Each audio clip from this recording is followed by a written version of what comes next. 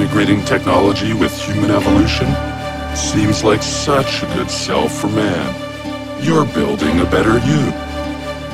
But the fact is, it's just simply not true. Human augmentation. Human augmentation. Surf industry. Rising deaths on the street. This is a business that's driven by fear.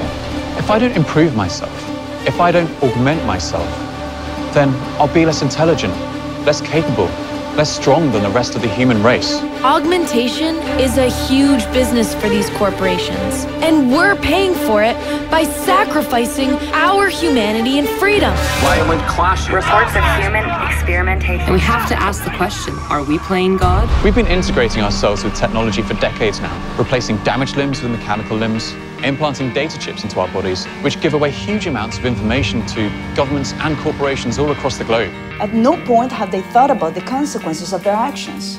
They actively encourage you to exchange your perfectly functional body parts for upgraded augmentations.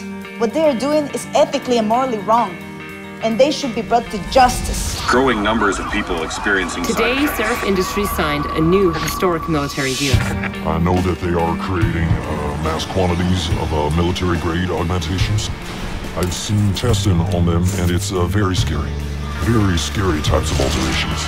They want to systematically turn us into machines and pump us full of their drugs. You have to take neuropozyne, one of the most dangerous and addictive drugs that exists in the world today. You'll have to take this drug for the rest of your life. If you don't, your body will reject your augmentations. It's a drug that's priced so highly that we are now seeing cases of high-profile people who are now out on the streets and they are begging. They are begging for drugs. They'll have their technology in your body. They could have the power to turn off your limbs, the potential to turn off your eyes.